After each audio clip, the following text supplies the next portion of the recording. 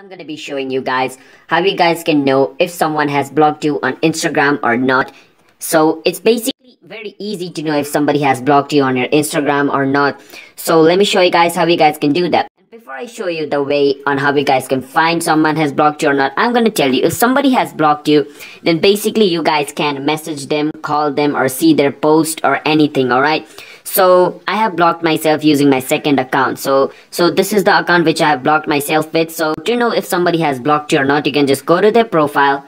And as you guys can see, I cannot see the number of post, follower, or followings of him. And if I try to follow him, it's gonna immediately unfollow again. If I try to follow him again, it's gonna immediately say follow again. So that basically happens if somebody has blocked you on your Instagram.